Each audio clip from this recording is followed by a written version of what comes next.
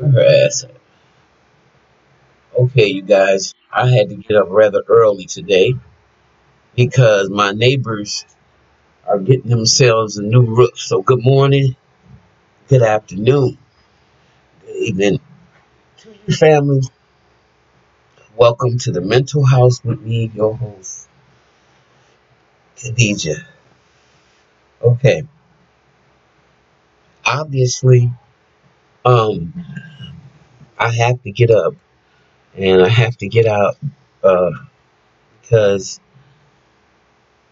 these folks don't think that nobody else exists except them. You get no warning.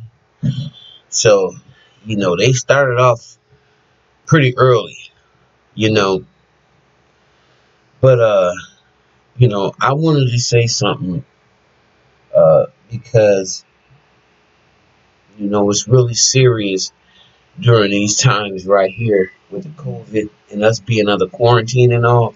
So it's really easy to get very frustrated and just pretty much go ballistic. Um, and then your habits, at least your bad habits and the things that are crutches for you, become a lot more intense. Your drug use will probably pick up a lot more. You're not at any kind of peace.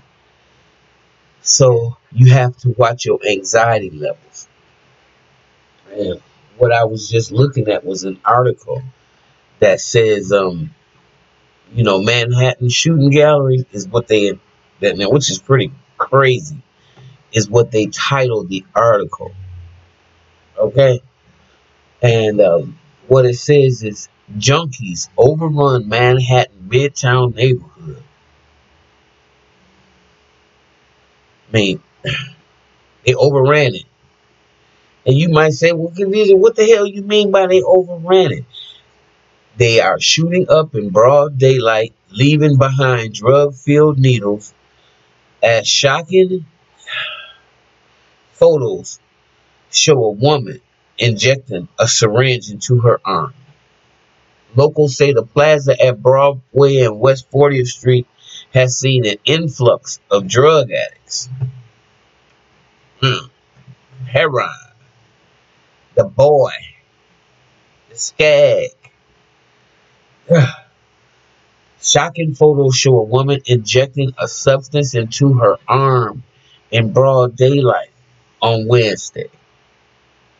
Now, how crazy is that? How crazy is that, guys? Officials at City Hall have acknowledged the situation and branded it entirely unacceptable. You think? Or as my grandbaby would say, duh. But locals officials say the so-called shooting gallery is only getting worse because nothing is being done to address it. The apparent rise in brazen drug public use comes as New York City is roiled by an alarming surge in crime. So, of course, they're going to blame it for the defunding or the cutting of the police budget. This is all set up stuff, It's a script. It's a script, Escape from New York. A section of New York really has to be cleaned up. They are out here shooting drugs in broad daylight.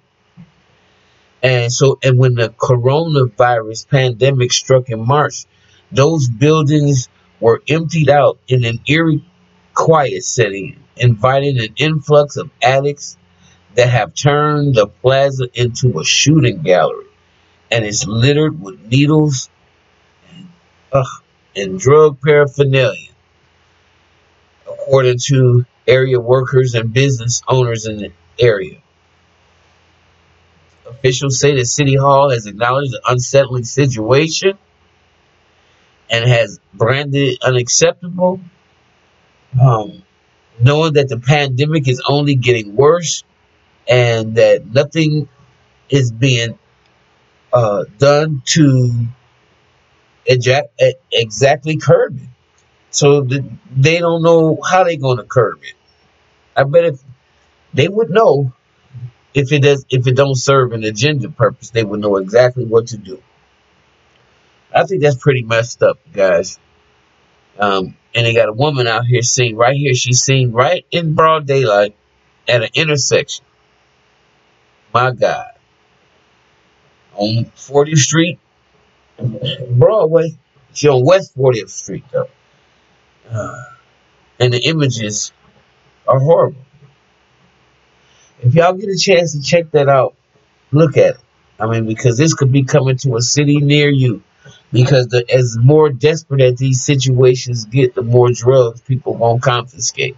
I mean, are going to consume.